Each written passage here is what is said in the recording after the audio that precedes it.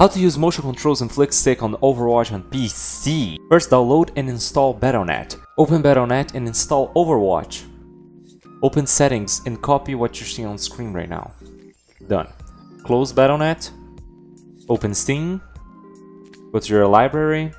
Add a non-Steam game.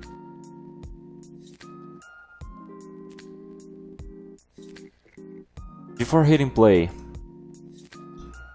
right-click, Properties, delete the launcher front of the Battle.net. Click OK, hit play, connect your controller, open Overwatch. Once the game opens, hit play, go to Training and Practice Range. Select any character. Now use the controller to see if everything is working. Go to Options, Controls, put your sensitivity to 6%. On the bindings, put your jump to LB, your interact to A, your ability tree to Y, your ability 2 to RB, and your ability 1 to left analog click. Now we activate motion controls. Press the home button, go to controller configuration, and activate Gyro as a mouse. Put acceleration on low, gyro always on, sensitivity put whatever feels best for you. Vertical sensitivity scale, I'll put all the way up. I don't like smoothing. Joystick move won't give us enough speed, so I change to FlickStick. The click action is the RS, and the sensitivity is a very specific number that I will put soon. Flick turn tightness I like to lower it a little bit.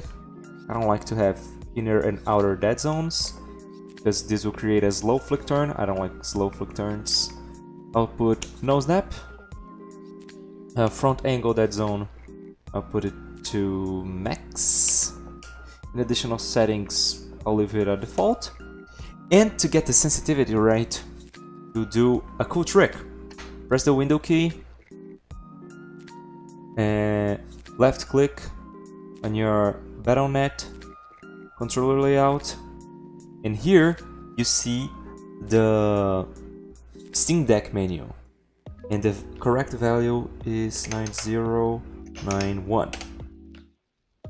Okay, done. Everything's fine. Cool. Now go to the game. Boom. Gyro is enabled, and FlickStick is perfectly aligned. Okay, so let's set the other bindings. The trackpad won't be selected, it will be H, so we can change our character, right? Now we can change our heroes. Yes, we can change our heroes. Now, we don't want gyro to be active all the time, so let's figure that out.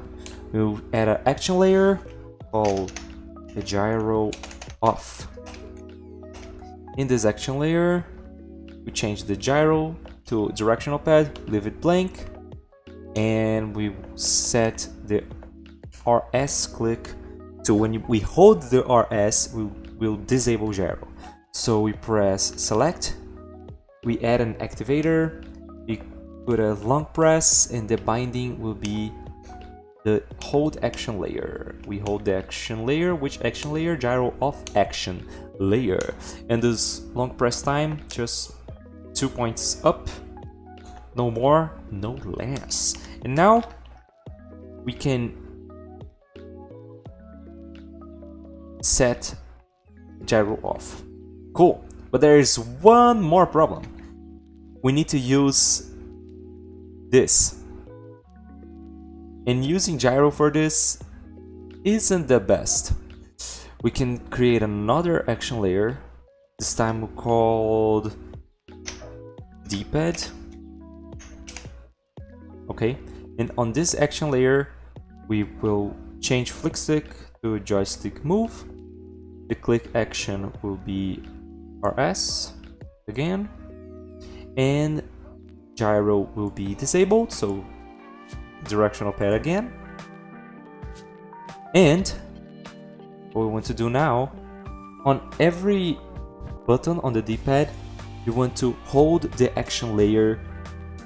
So we just do the same thing that we did with the gyro off action layer. So we add an activator, we put long press. Actually, we don't need a long press. It'll be just a regular press. 2 regular presses then. And this will be hold action layer, right? Hold action layer. Okay, D-pad. Okay.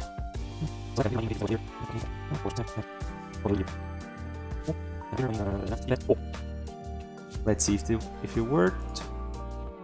We hit up. Now we can set with the analog the stickers. Now, just to be 100% sure, I will add an action set, call it menus, and I will copy this action set we just did. I should have done that earlier, so now I have to delete all the other regular presses. I will remove this, and the joystick will be just a joystick move, and the click action will be RS. Cool. The gyro will be disabled completely, and the mute button will change the action sets to menu action set, and from menu to the default one. Okay, everything seems alright. Now I can use motion controls, I can jump, I can run, I can use my abilities. Cool. I can change heroes. Okay, and if we don't want this disgusting cursor on the screen, you can just hit the mute button, and the mute button will change to full controller. So now we can go around menus without gyro in the way. Remember, you can import all of my configurations. I will always leave the configuration in the community tab on Steam. And that's it. Goodbye. Thanks for watching.